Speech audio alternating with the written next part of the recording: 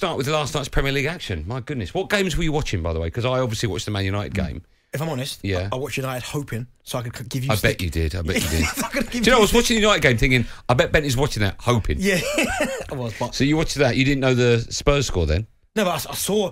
You saw it happening? When I saw the score and the time, I thought, game over. Put my phone down, didn't check it. 94 minutes and 15 seconds, Leicester were 2-1 up. I actually put the game on, so I was watching United, and I flicked over to Tottenham at 93, and I said to my missus, babe, they're losing, look, they're losing. And then bang, bang. That's a bit personal, I don't know. Oh, the football you mean? Okay. Do you know what I will say, though? And Spurs winning 3, really good result. Yeah. I was happy for Stephen Bergwijn. Because since he's been there, he's had rotten luck. He's not been able to get in the team. I remember he made his debut against City, scored a great goal, hasn't kicked on, but to get 2 goals like that, his second goal's a really good finish.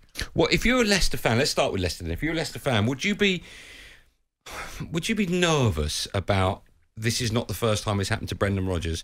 You can go back to when he was in charge at Liverpool, and of course that game against Chelsea where the Gerrard slip was nothing to do with him, but you could argue he set up incorrectly for that game. And the game before that was against Palace when they were 3-1 up and they went on to draw. Come on and Bob Bosch. Yeah, you've got of course that they were in the top 4 twice for most of the season and finished outside it. Again, this is a game where you think if you can't hold off a team with 3 minutes left, even to get a point, something's dramatically wrong.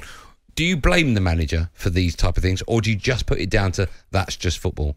Last night's crazy. I mean, to get 2 goals so late on, but again, it's players defending switching off. I think Soyuncu, for the centre half, is his first season for Leicester, and everyone was singing his praises. Without doubt. The last 2, all he does is make mistake after, and even the goals last night out of position. But Brendan Rodgers would have to shed some of the blame because, as you said there, 2 times they were in the top 4. Nearly, but this is where the argument's not flawed, but it's a bit because you say that he nearly got it done at Liverpool, which I fully understand. Top 4 twice, dropped out to 5th, but they did get over the line and win the FA Cup. Yes, they did. So you go, oh, really? But you expect from last night, you expect that, and I'm only saying this because of the word Spursy. You expect that from Tottenham, not Leicester. Yeah, but I as I said, I didn't watch the game, but speaking to people, Spurs absolutely battered them. Yeah. Now, I think they miss Johnny Evans massively. And Fofana. Yeah, Fofana, but Johnny Evans brings that calm. I'm not sure that happens if Johnny Evans as well. Experience, yeah. Would you be worried if you're a Leicester fan? About? Well, just about where the club's going now, because on the back of those 2 seasons where they finished just outside the top 4 and they won the FA Cup, you expect them to kick on a bit, and they're not really kicking on at the moment. It's not that they're kicking on, but they've had big injuries to deal with. I think if you're a Leicester fan right now, you may be a little bit disappointed this is because they're 10th, I think they are. Yeah. But you still think of what they've accomplished recently, you still go, okay, well, maybe every team at some stage has a kind of down period. Yeah. Maybe this is their down period because they've had incredible highs. So I just think maybe right now, next season, they get all their players back, they make 1 or 2 more signings, and then they kick on again. Vardy's been out for a little while. Yeah. We know how important he is. Fofana, the worst, most stupid tackle in pre-season, puts him out for the season. James Justin, I think he's just come back now. He's a big miss. So they've had players, do you know what I mean, of strong. Well, if you're a Leicester fan as well, what do you expect? What do you want? Do you want top 4? Because they're not going to get top 4. No. So top 6, possibly? Top 6 is the best they can hope for this season. I think that's fair, isn't it? That's realistic. Talking of top 4, Spurs now move up to 5th with that win. They're just a point off West Ham, but they've got 3 games to play. And they can go above Liverpool, I think I'm right in saying. 2 points will be 42. Oh, if they win 3 games, Liverpool then got a game in hand. I know it's ifs, buts and maybes, but my point is Spurs are looking good now for top 4, are they not? Would you... Yeah, I said that from 3-4 weeks ago, even though they were having a little bit of a blip. They got a great manager, and results like last night and the way it happened, that can change a season. It can give you belief. It can, obviously the confidence is going to be high.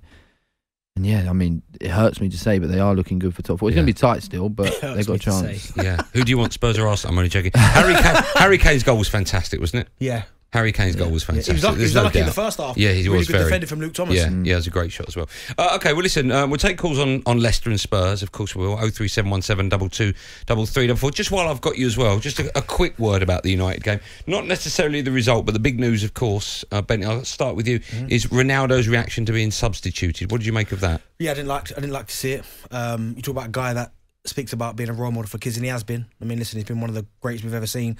But I didn't really like it last night. And what I think what I don't like more than anything is that he's done that, but then there are people out there trying to condone what he's done, blaming Ralph for taking him off, for making the decision as a manager, saying it's an overreaction from the media, showing that it's passion. It's passionate because he's done that.